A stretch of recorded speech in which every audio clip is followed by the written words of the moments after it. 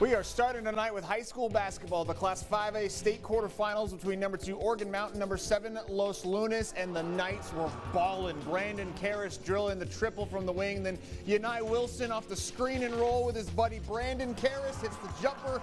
And how about this? 6 assists for Wilson. There's one of them to Karras down low. 23 points, 11 rebounds for him. The Knights held Division I prospect Jalen Holland to 10 points on 0 of 17 shooting. He was 10 of 15 at the free throw line.